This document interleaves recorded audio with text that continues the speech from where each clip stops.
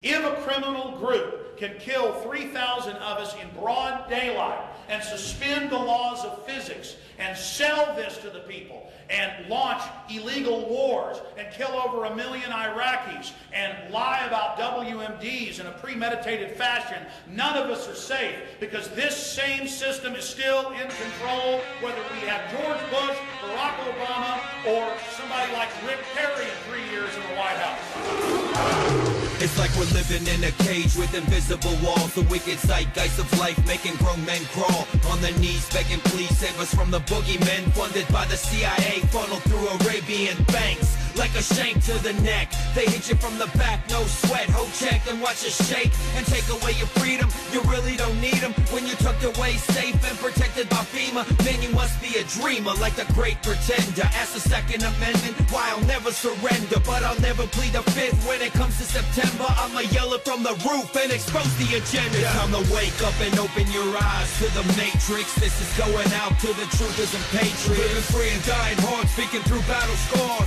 An army of one becomes a global resistance. Time to wake up and open your eyes to the matrix. This is going out to the truthers and patriots.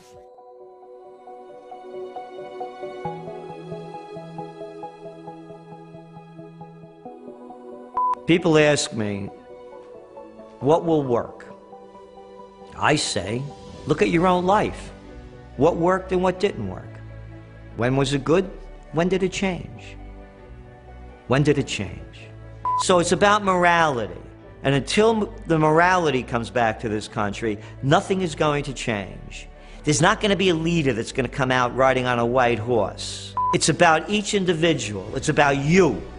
It's about who you are. Stop pointing the finger at somebody else. What are you doing every day to make your life better and other people's? For me, hell is taking that last breath and knowing that you aren't the person who you said you were.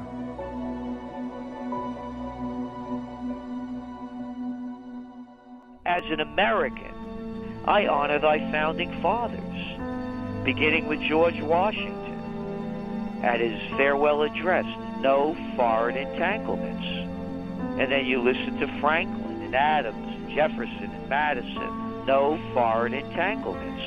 And the world was at war back then. The Middle East policy in the United States has been nothing but disaster after disaster. I would say to anyone in Washington, from the President to Congress to the Senate, fix Detroit first. Stay a night over in Trenton. Go to East St. Louis. Go around the country. Fix up all these rotting cities. Then tell me how you're going to fix the Middle East. Don't give me the baloney that you're making me safer by going in other countries, destroying the joint, and then say, oh, I wonder why they hate us. Anybody ever hear of do unto others what you have them do unto you? I love these guys that talk about protecting the unborn and protecting our children while they're killing people all over the world. Who made up this thing about the United States advancing democracy when they're robbing us of all our rights over here?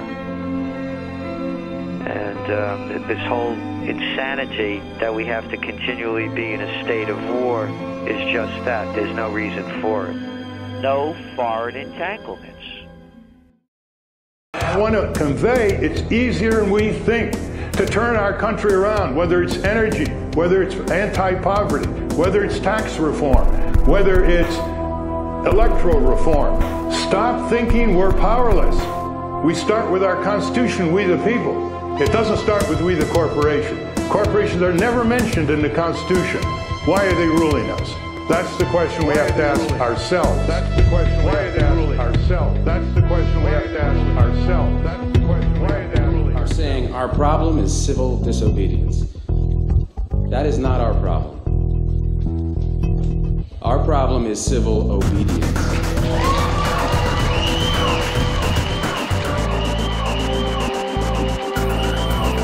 They all have names, and they're a member of the Bloods and the Crips that the public likes to call the Republicans and the Democrats. They're both murderers and thieves. How many more people do they have to murder? Hey, any drone strikes today? Yeah, what country are we going to invade next?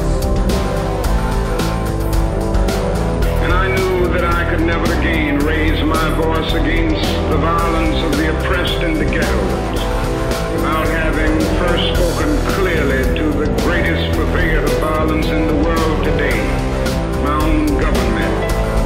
My own government. My own government. My own government. Why are they ruling us? Why are they ruling us? Why are they ruling us? Why are they ruling us?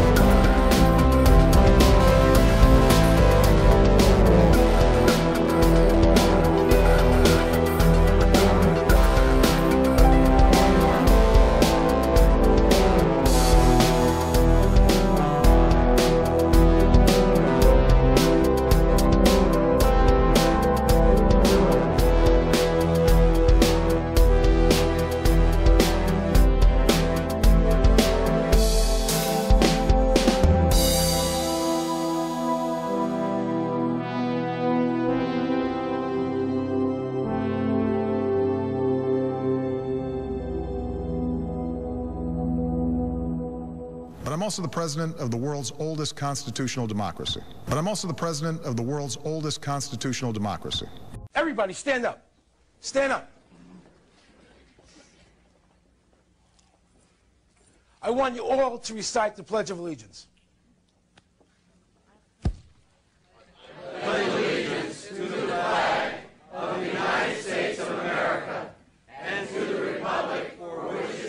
Stop! But I'm also the president of the world's oldest constitutional democracy. But I'm also the president of the world's oldest constitutional democracy. Can't take it. I can't take it. I just cannot take that. If anybody heard what he just said, constitutional democracy, really? Really? Really? And we pledge allegiance to democracy, or do we pledge allegiance to the republic? We are not, repeat, we are not a democracy.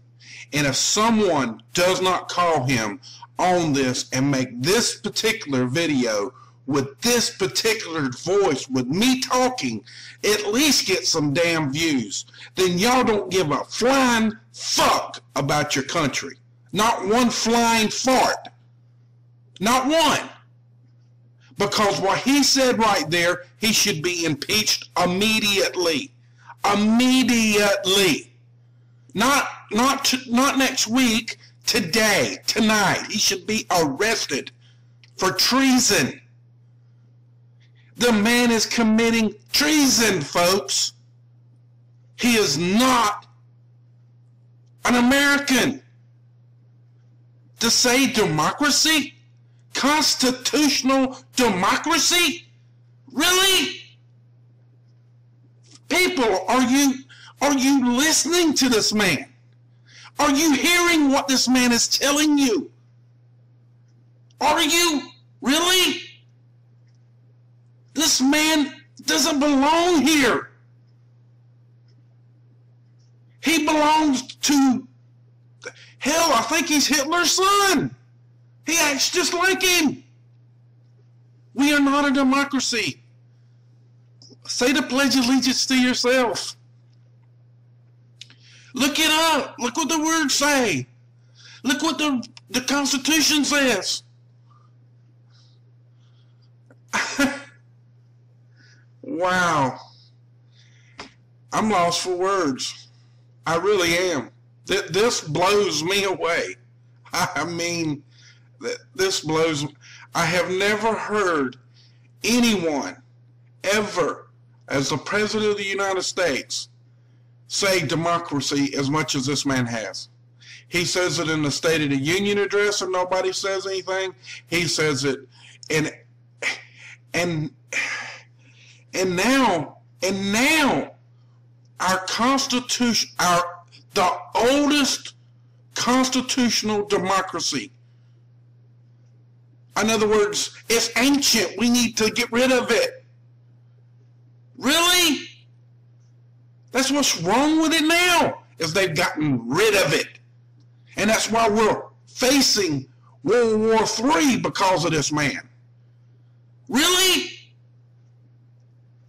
Folks, really? I mean, come on! Get a grip! Wake up!